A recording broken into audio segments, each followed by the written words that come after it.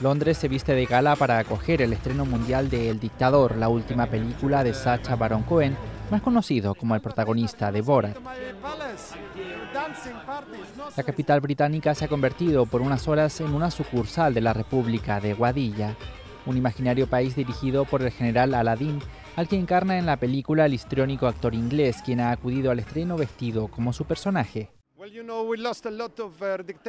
Hemos perdido a numerosos dictadores en los últimos 2 años, como Kim Jong-il, Muammar el-Gaddafi o Dick Cheney.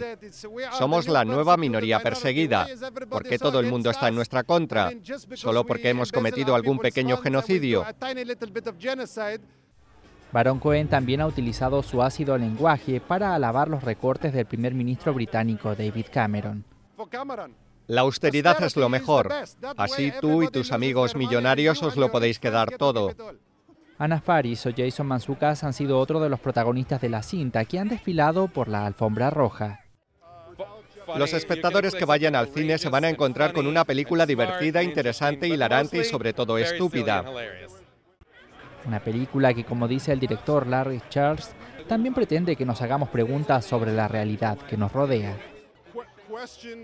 Hay que cuestionarse todo. Ese es el mensaje. La gente tiene que cuestionarse todo tipo de autoridad. El Dictador es una sátira de un tirano aficionado a las armas nucleares y las prostitutas. Una película que prevé su llegada a los cines latinoamericanos en julio y agosto.